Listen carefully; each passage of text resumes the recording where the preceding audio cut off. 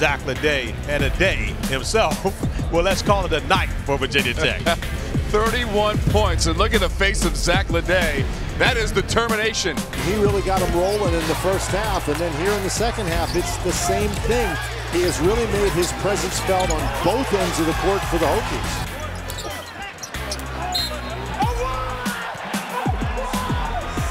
Collins has to be very careful. LeDay powers it up, got the rebound and the basket. That's what you were talking about, Dan. Well, LeDay just stays after it. LeDay and one. LeDay has come in, really energized this team. He's got a couple of blocked shots. He's been exactly the tonic that Virginia Tech has needed.